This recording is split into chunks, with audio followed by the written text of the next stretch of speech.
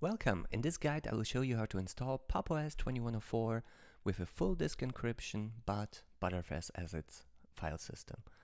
That is, we will create a LUKS partition, we will then put a LVM inside this encrypted partition and use BTRFS for our file system. Now unfortunately Pop's installer does not give you the option to create subvolumes when you format your system with BTRFS, so there are some manual steps involved and I will show you how to do that. Now with this layout, this enables you to use software like timeshift that creates instantaneous system snapshots that you can always revert to if something goes wrong.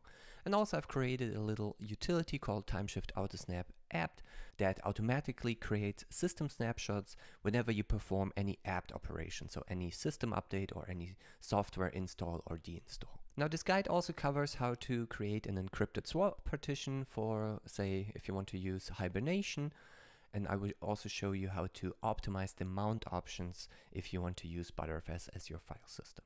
I've been using this structure on many systems for a long time, and so far it just works for me and I'm loving it. Now I have some things in the description of the video below. Particularly there's a written guide with all the commands and much more explanations to what I'm doing here. So I heavily recommend that you check this guide out if you want to do the same on your system. Also, please first try it out on a virtual machine. With that being said, I'm going to install this on bare metal on my Dell Precision 7520 notebook that has an NVMe. Alright, so let's go. Alright, now let us choose the language, the region, and the keyboard layout. I have a German keyboard layout. That's default. Okay, now let's do the demo mode and open up a terminal below here. And we will switch to an interactive root session. So the first step is to prepare the partitions manually. GParted, for instance. So basically I have 3 disks installed. This is the USB flash drive containing the installation files. This is an internal SSD that I use for backups. And this is the NVMe I want to use for the system. And there is nothing on this. Let us create the partitions with GParted. Okay, so first, it's sometimes useful to not start at the first megabit, but at the second. And let's first do a 498 partition, FE partition. Okay, so this I will call this FE. The file system is FAT32, and I'll also give it the label FE. Okay, so another one, a 4 GB or 4096 megabyte. Okay, and this will be my recovery system. This needs to be FAT32, but actually the installer will do the formatting of the file system. Okay. Now the swap partition, also tend to stick with the default of 4 GB. And let me call this swap.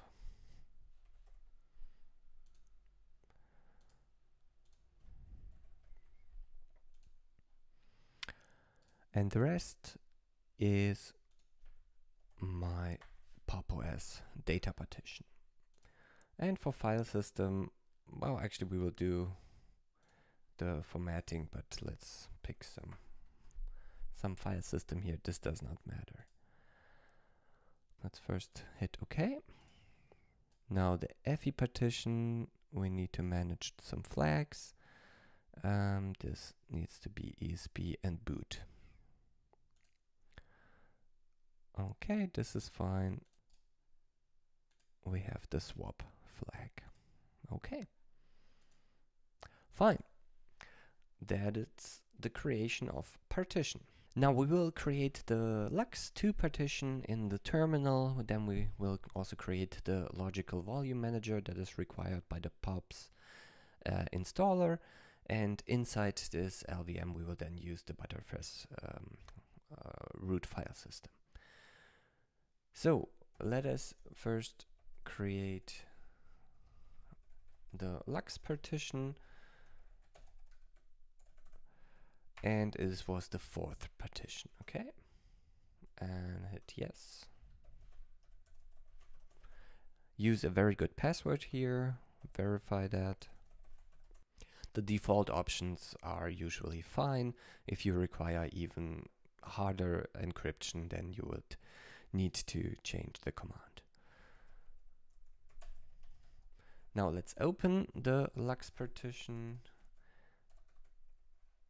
And I will call this crypt data because this is also what the POP installer uses as default. Enter the passphrase again.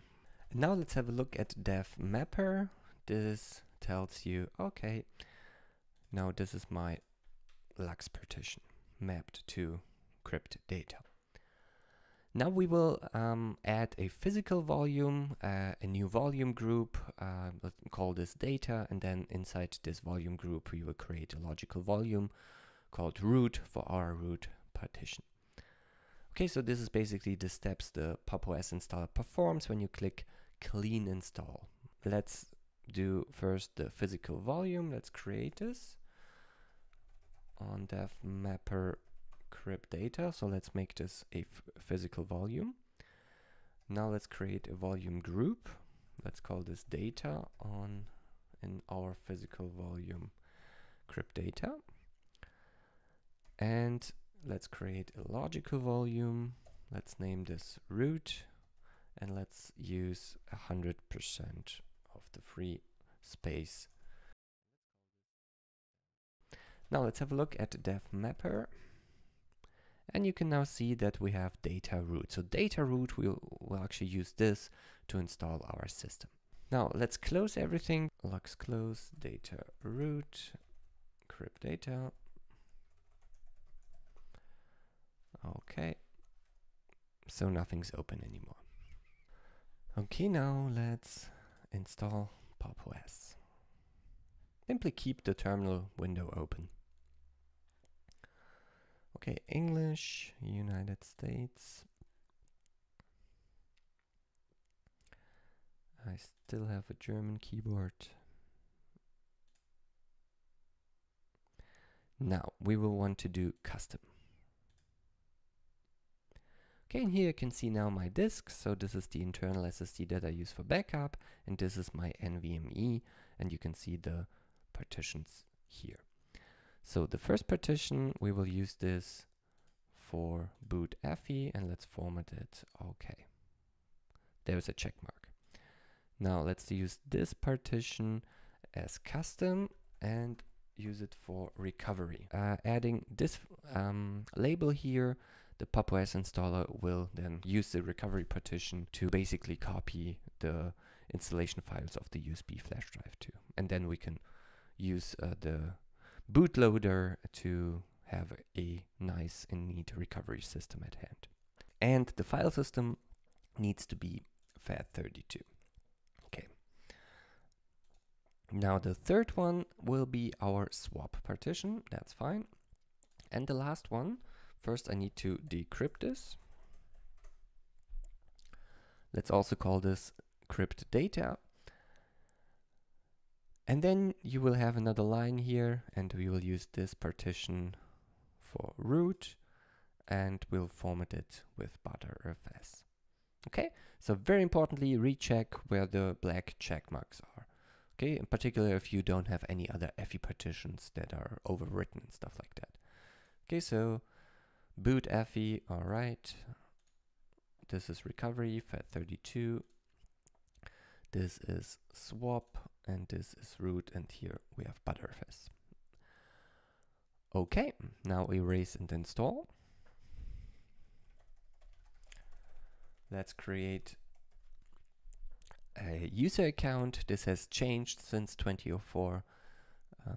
And let's do some other picture maybe. Okay.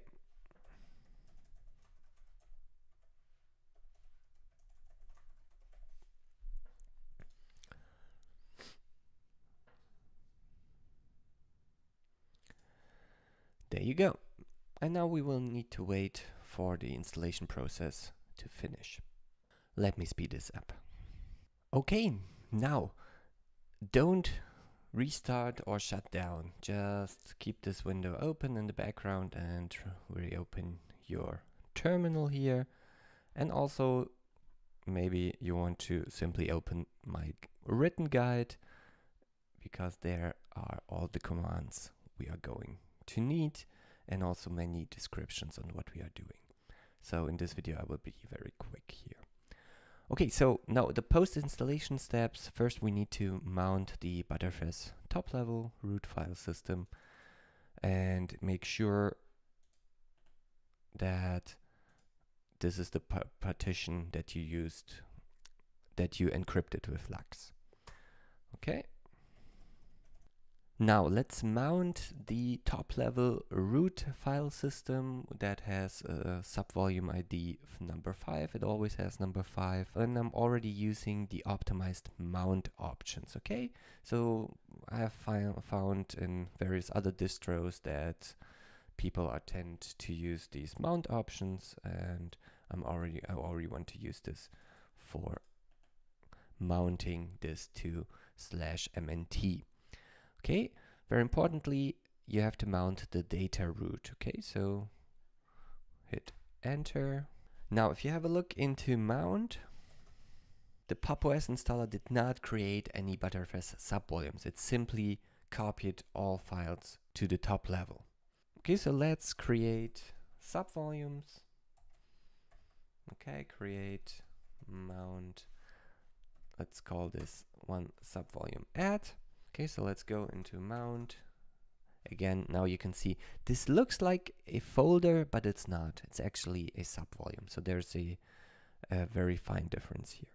Now let's move all files and folders into this add. This command will do that. This might take a little while. And because we're already using the optimized mount options, we will, for instance, already use compression now. Okay, let's quickly check. So there's only add, and if we go into add, you can see that all the files are now inside the subvolume. But we want this home, the content of home, inside in a dedicated subvolume called add home, which needs to be at the top level. Okay, so let's go into the top level and let's create another subvolume with BTRFS. Okay, and let's move everything in home into this subvolume. Okay, so now if you have a look inside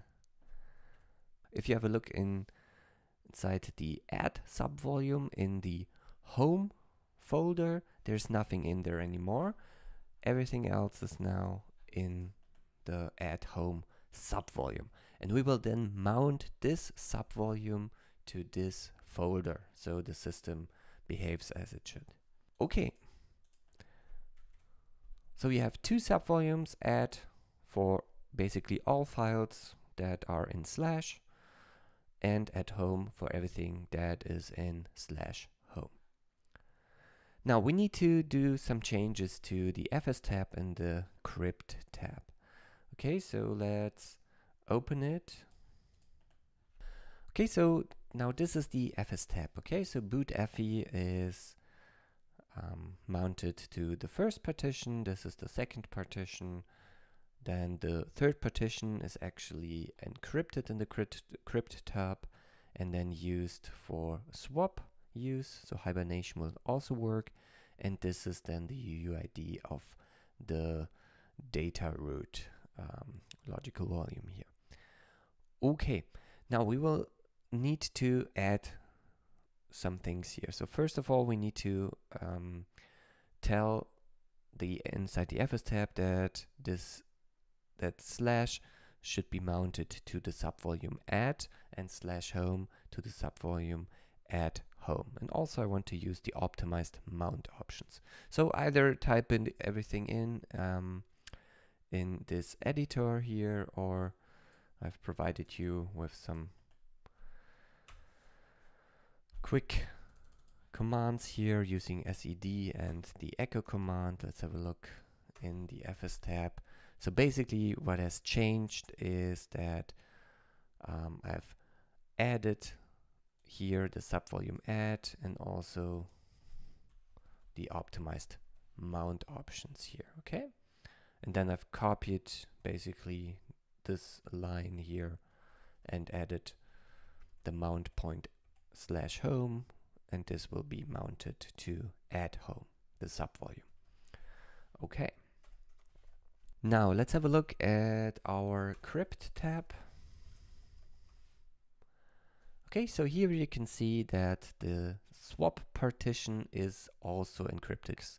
The key is simply random, so it will change on every boot, but this will make hibernation work for you.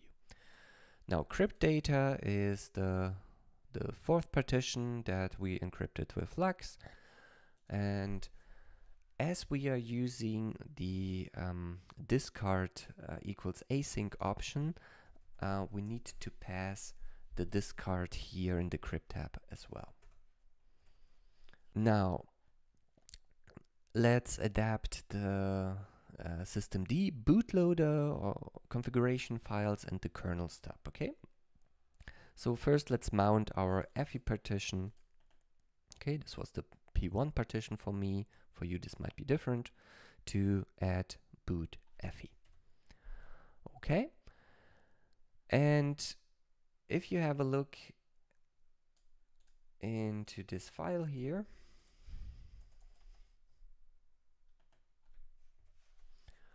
this is simply a very simple configuration file, and I like to add a timeout here, so I can always select maybe the recovery partition or booting into Pop! OS or different kernel here.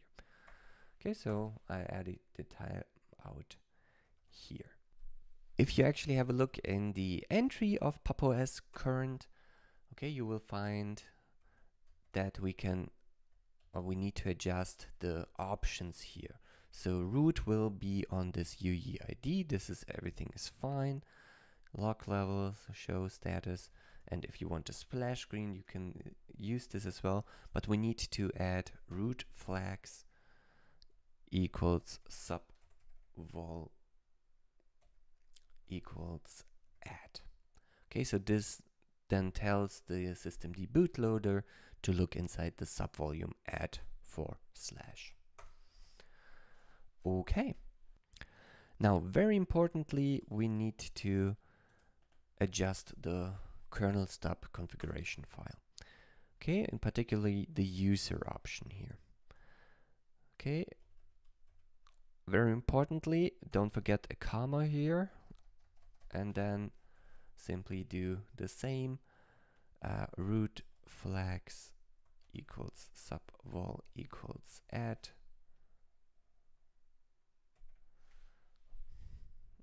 And there you go. Control O, Control X. Now let's unmount everything in our /mnt. And now let's mount the add subvolume. Okay, using the optimized mount options already to /mnt.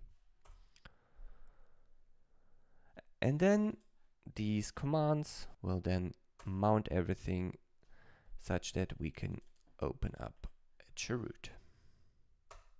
And now you are inside your system. Let's mount everything what is given in the FS tab. Okay, so boot FE successfully mounted, recovery successfully mounted. This is the swap partition. The add subvolume was already mounted, and /home was successfully mounted inside the subvolume add home. So the most important command here, and this needs to be run inside the chroot, is to update the initram file system here. Okay, this might take a little while. Okay, and that's it. Let's exit the chroot and let's reboot.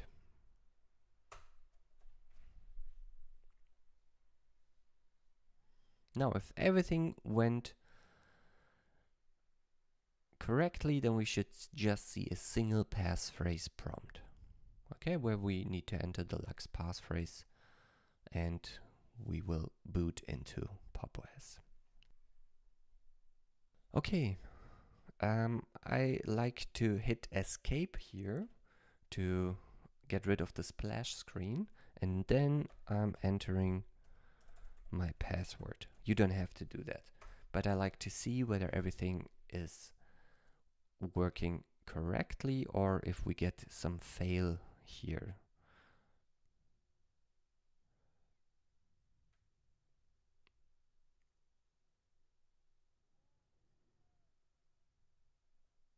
I only do this once for the first installation. Afterwards, I just enter my password.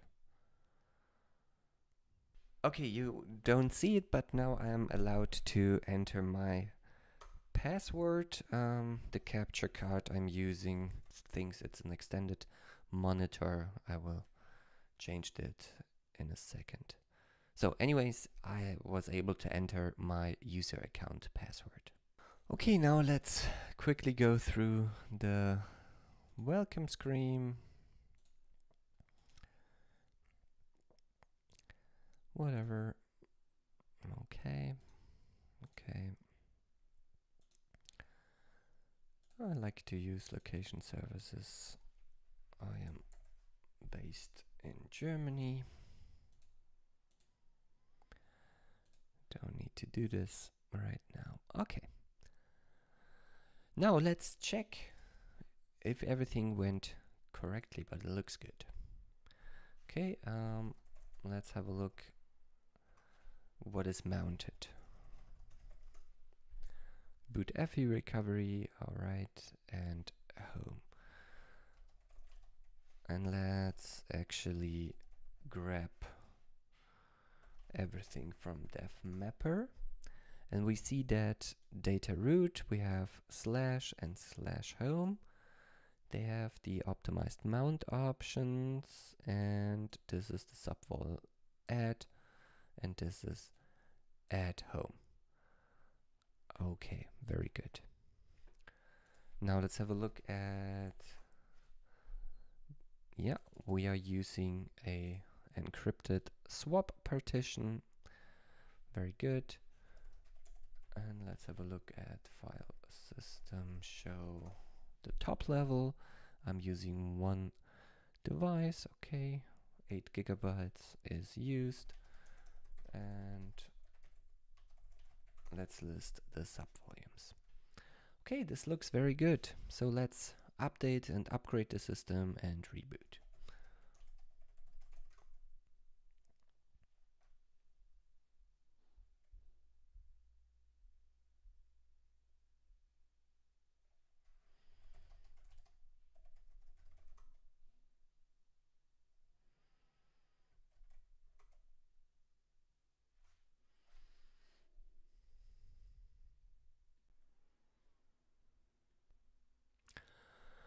So finally, now let's also check whether there is some dist upgrades.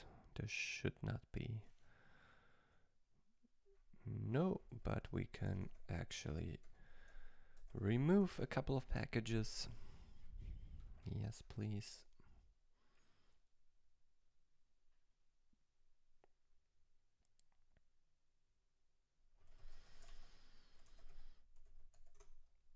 And do an auto clean. Okay, now if you, like me, installed on a NVMe or SSD drive, I also like to enable the FSTrim timer, because both FSTrim and the discard async mount option of BTRFS can peacefully coexist, and this won't harm your drive at all. Okay, so this is enabled. Again, for SSD trimming to work properly, it is very important to have the discard option here. If you change anything in the cryptab, you have to update the initramfs. Don't forget that. Okay, so this looks good. And also have a look into lvm.conf. Let's search for issue discard.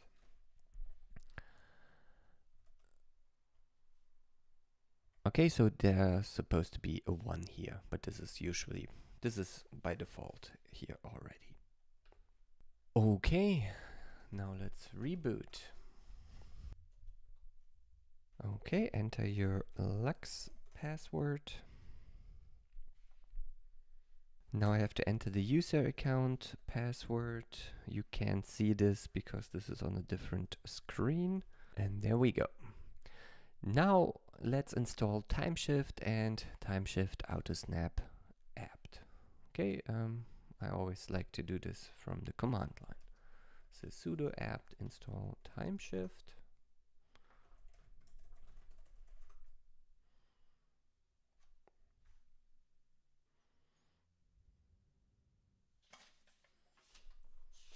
Now let's start timeshift.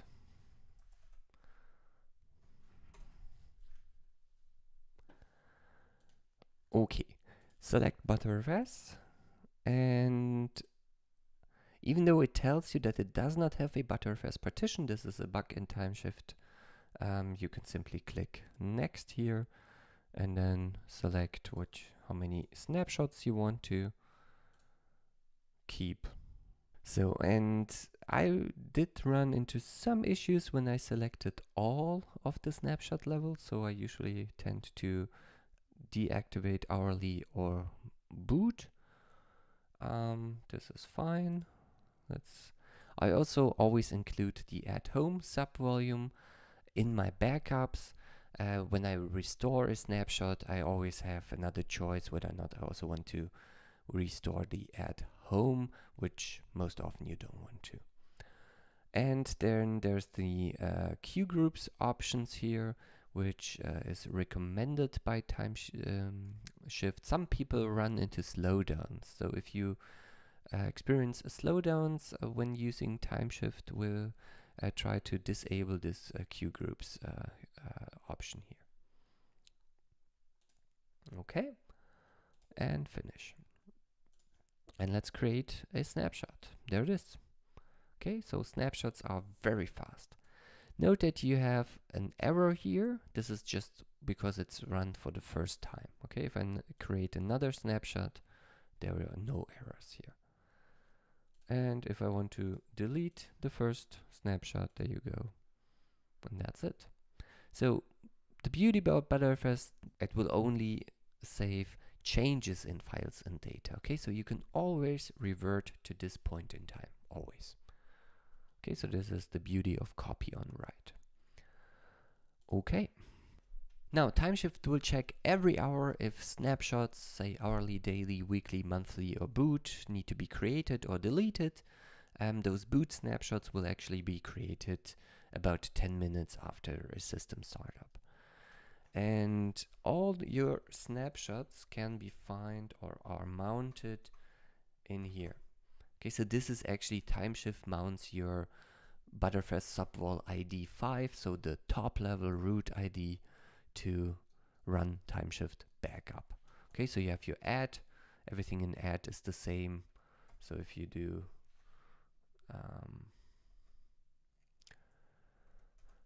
okay, so this is the same as in here. Okay, or is the same as in here. Okay, so this folder here, you are actually at the top level. In timeshift BTRFS, you find all your snapshots. Okay. Now let's install timeshift-autosnap-apt from my GitHub. Okay, so git clone https://github.com timeshift-autosnap-apt.git, and I want this timeshift-autosnap-apt in my home folder. Okay. Let's go into the folder and let's hit sudo make install. This just copies over the script and the configuration. Let's have a look at the configuration. Here, because we don't have a dedicated boot partition, we can set the snapshot of boot to false. The FE folder will be cloned into boot.backup.fe. Okay, and if you want to change other, we don't use grub, so we can actually set this maybe to false here as well. Okay, this looks good. Let's see whether this works. And you can see the timeshift, a snapshot with timeshift is created. So whenever I now run some apt command, you can see that a new snapshot is taken. Okay, even also when I delete it.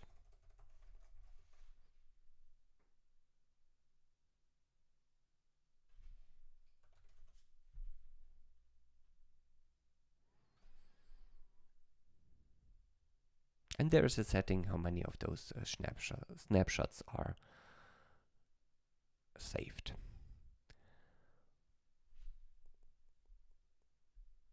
Okay, now that's it. Thanks for watching this tutorial. Again, there is a written guide with all the commands and much more explanation, so please check this out if you want to do this on your system. Also, please first try it in a virtual machine so you know what you're doing. Anyways, please leave your comments and suggestions in the comment sections below, and I will update the descriptions and also the written guide for any mistakes I made or any better solutions you might suggest. Thank you. Have a good day.